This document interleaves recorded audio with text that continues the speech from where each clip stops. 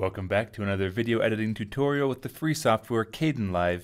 In this video, I just want to show you a couple cool resources that you might not have been aware of in Kdenlive. The first thing is, let's say we have a video clip. Let's grab in, I'll just go add clip, and let's bring in one of these ones we've used before, like this cyclist video. And so we'll just click here to zoom in. So this video doesn't have any audio.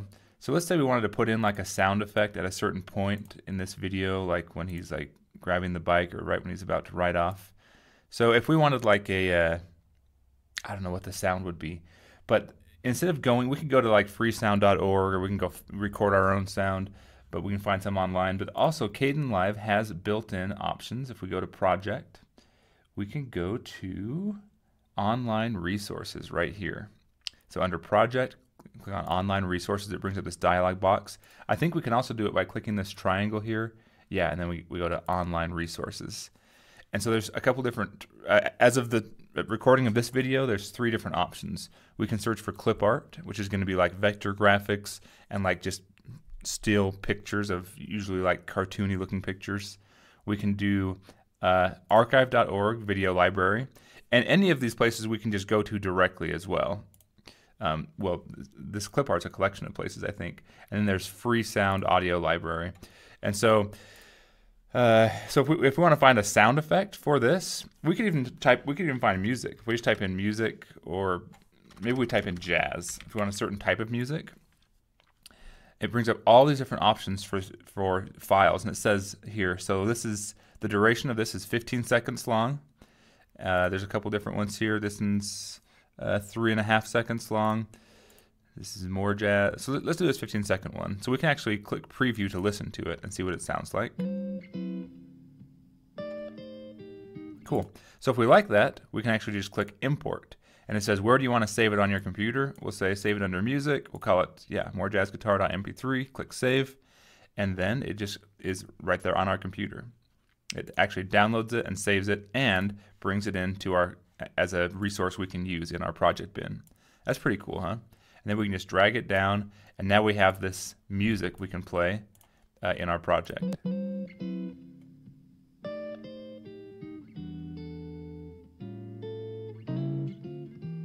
Pretty cool, huh?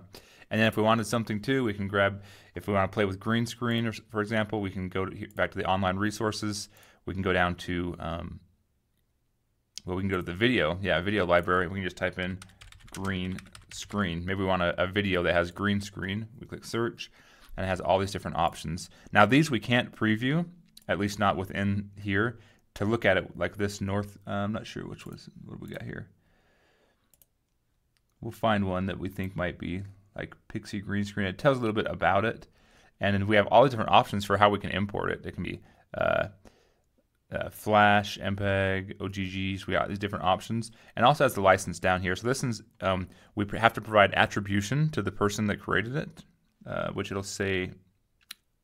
I'm not sure where it says it. We can go to the website to find out, and we cannot use it for commercial purposes, and it's under a share-alike license. But they have different licenses, so they'll tell you. And in fact, we should have looked at that one that we used, that jazz here. Oops. Jazz search. We'll go back to find the one that we used. So that one was under Creative Commons 0. So it's just very, very open. We can use it for commercial purposes. No attribution required. But different ones have different. So this is attribution non-commercial. If you're not familiar with the Creative Commons licenses, I made a video about that, so you can check that out and learn about the different license types. But just make sure you always understand. Just because you can download something off the internet doesn't mean it's completely free to use for any purpose. You always have to check with what the author or the creator has allowed for those purposes to be used for. Let's see what else. Okay, so we go to clipart. Let's look at clipart, and we don't want to search jazz on clipart. We want to search whatever we want to do. Maybe we want to do. Oh, so it did jazz actually. I don't know. We can do like hat. And so it searches, finds all these different things for hat, and then we can go through and look. And we can look at this is a public domain, police stop.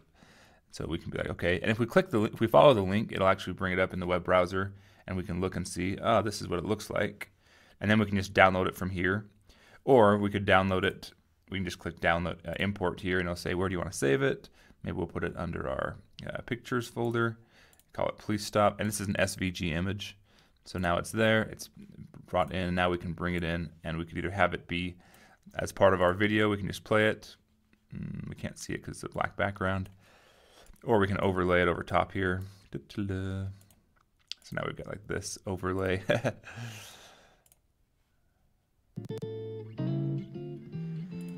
Yeah, anyway, that's what I wanted to show you is these free resources. Then also, and this isn't working for me, I think it's because I'm using a portable version on Windows, but this should work for you on Linux. If you go over to settings here, where was it at? You can go to download, so we can download new wipes.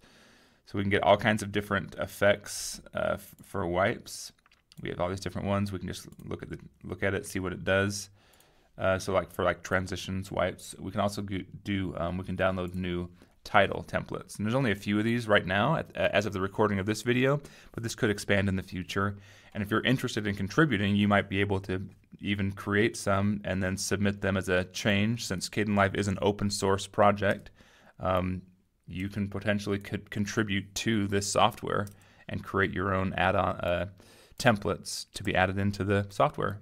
But anyway, these are some different ones that you can download, and it just shows you kind of what they are. And you can go to the website and download them, install them that way, or you can just do it from within the software. Just click install and uninstall. All right, well, that is, I think, what I wanted to show you. Also, if you need help, there's like this. We've got the Kdenlive handbook under help, and it just goes, and there's all kinds of different, if you're wondering about rendering, there's some different, some information here. And again, you could contribute to this and actually help improve this resource as well. But just a couple things I found when I was, kind of looking through some of the different options here that I failed to mention in some of the earlier videos. Hopefully you found this video informative. Go ahead and like and subscribe, comment below, and I'll catch you in the next video.